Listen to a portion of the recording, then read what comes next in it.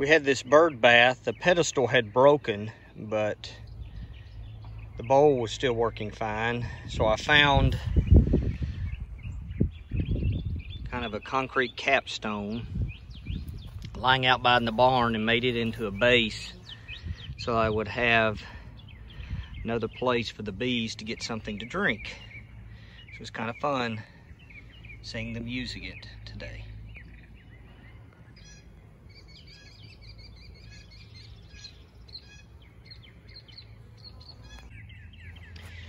Okay, I'm giving the hive some sugar water today. We're going to show you how a front feeder works. I don't have my stand. It may not be the greatest videos in the world. This feeder is in the front of the hive.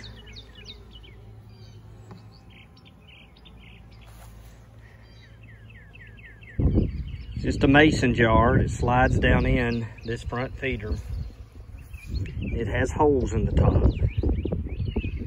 So what I'll do is take that lid off, fill it full of that sugar water, and then we'll put it back in the front of the hive.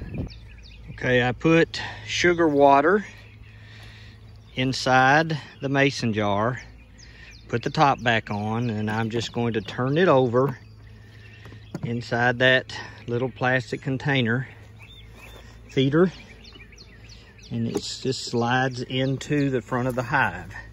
So you can see it slides in. It has an opening in the front where the bees can go in and get something to eat,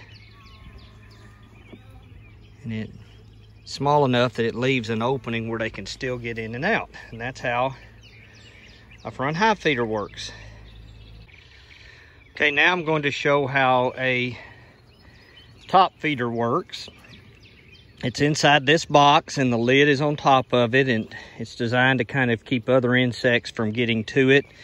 You can see there are some ants crawling around. I will pour some cinnamon around the edge of this, and that will get rid of the ants. Like one bee got inside the feeder. But basically the ants can go, the bees can go up through the inside there, and they can get the sugar water. So you'll see one bee is already trying to get into the sugar water. Just pour the sugar water into the top.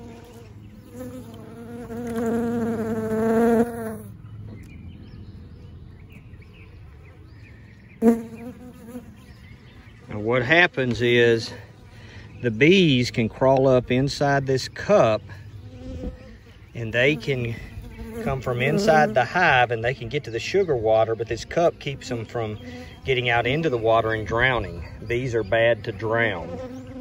And so this is designed to feed them so that they can get to the sugar from inside the hive. They never really have to leave the hive, and it's also designed to keep them from drowning.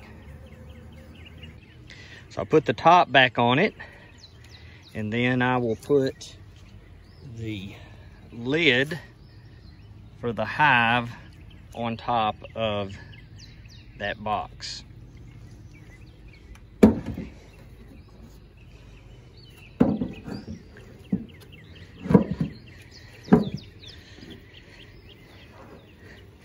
Little harder to do one-handed, but that's how a top feeder works.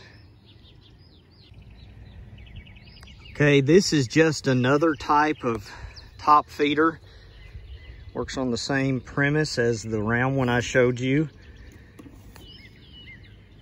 It's this rectangle in shape, and it's much larger, so it'll hold a lot more. And I have it on my largest hive.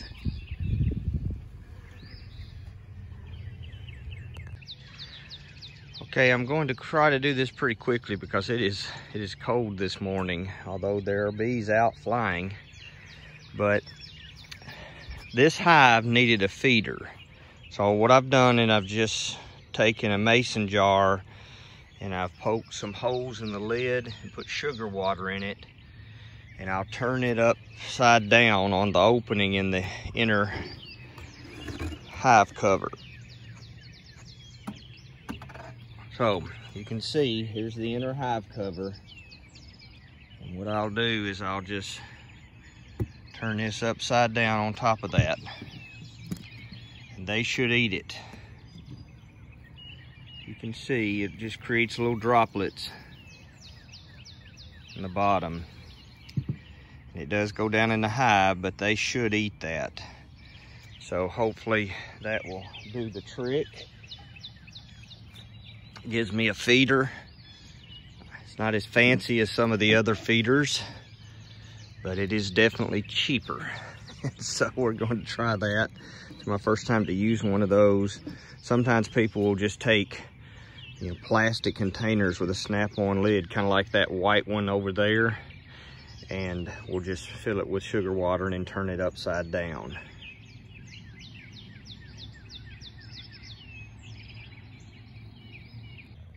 So inside that top box there, the one with the little breather hole that's got mesh on the other side, I have put a mason jar feeding them sugar water, and I have that top box there around it just to keep, we have a real problem here with red wasps, but basically to keep them out of the top of the hive.